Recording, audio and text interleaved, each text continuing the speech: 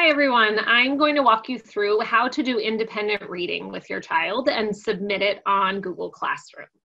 So first what you're going to do is go to the classwork tab and you will see the independent reading assignment. You can click on it and then go down to view assignment. And over here you'll see the directions for exactly what you want to do. The first thing you'll need to do is to log into RAZ Kids using Clever. So you will navigate back to Clever and you'll see the RAZ Kids app icon, which looks like this little robot, and you will click on that. It might ask you to confirm your child's email account. So just click on that. And when they log in, they'll see this. You can just ignore Head Sprout for right now. We're not using that right now. Where your child will want to go is reading. So once they are in reading, they are going to spend their time here in the reading room. This level up section, they may go to later, but they should only go there if their teacher tells them to go there. So right now, all kids should be going to the reading room to spend most of their time. So they can click on the reading room.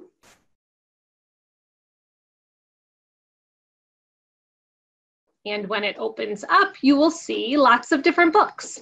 These books are on their reading level, so they're the right level for them to be reading independently or by themselves. So when you go to the books, you can see there are some different options here. The child can listen to the book, they can read the book, and then they can answer some questions or do a comprehension quiz after they're done reading the book.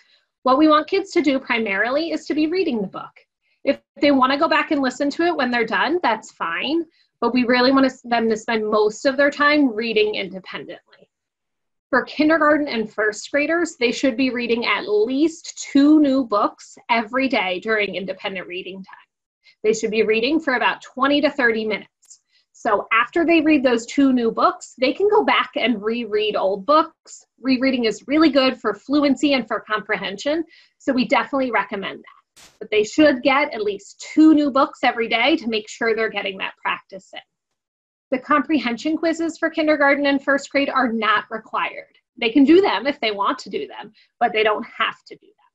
For second, third, and fourth grade, we expect kids to read at least 1 new book every day and complete all of the comprehension quiz that goes with that book.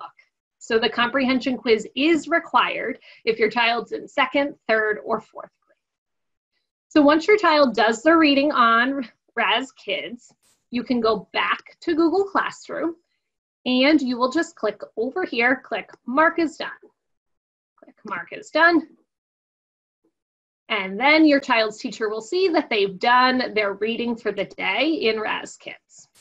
So that shows you how to use Google Classroom and navigate over to RAZ Kids to use that for your child to complete their independent reading.